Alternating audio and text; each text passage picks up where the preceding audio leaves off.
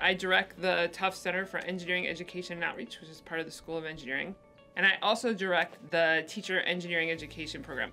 So this is a special program we have for in-service, so currently teaching K-12 teachers who are interested in learning about engineering and kind of revolutionizing what happens in their classrooms. And so to do that, we created a whole online program so that we can reach teachers that are anywhere in the country, actually anywhere in the world. In order to teach teachers online, we really kind of waited until the technology was as good as an in-person experience. So we use Canvas in our teaching, and it's just like a regular course, but everything is online. So each week in the course, we have a content piece and we have a practice piece. And so the content, the students come in and they get to look through a series of lectures and assignments and feedback. Each week, the instructors create a video podcast to really give the students that dynamic feel, right? They're not watching pre-recorded lectures we recorded 2 years ago, but we're actually using their comments and their reflections to do that. You guys did great this week. It was so wonderful to meet you guys. There were so many great things. And so from there, they get different assignments. So they have reading assignments. We break larger groups of students down into smaller groups, and they are able to give feedback and reflection on articles that they're reading.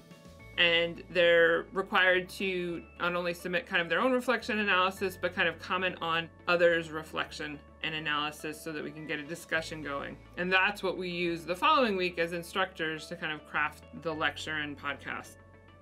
And then we have what we call our hands-on part. And so for teachers, that's really looking at students.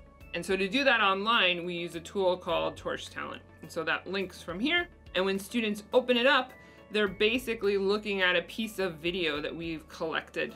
And what Torsch really makes easy, right, is that at a particular moment in the video when a student says something, our students who are in the course are talking about that, and we can look through the whole video about different moments and see how people are interpreting what the younger students are doing.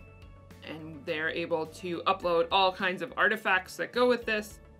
Torsch also allows our students to post their own videos. So as they're collecting video in their classroom, they're able to upload their own videos of students, and then we can look at them together so that everybody is contributing data and video to the class.